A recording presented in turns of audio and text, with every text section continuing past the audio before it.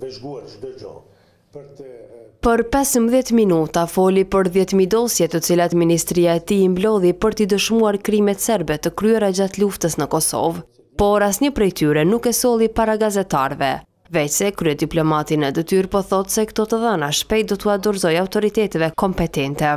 Depozitoi 10.000 faqe material me prova për krimet e luftës së Serbisë në Kosovë. Pacolli thotë se janë disa arsye pse këto dosje nuk patën mundësi të trajtohen më herët, anise kanë kaluar 20 vjet prej këtyre krimeve.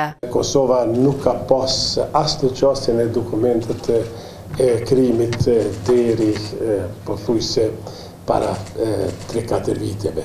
Kemi qenë në administrimin e UNMIK-ut.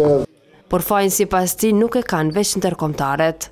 Në Kosovë njerëzit janë marrë pothuajse me vetveten, me partitë politike. Përkundër kësaj, zëvendës kryeministri në detyrë po kërkon prej të huajve që ta detyrojnë shtetin serb t'i sjellë para drejtësisë ata që kryen krime gjatë luftës në Kosovë.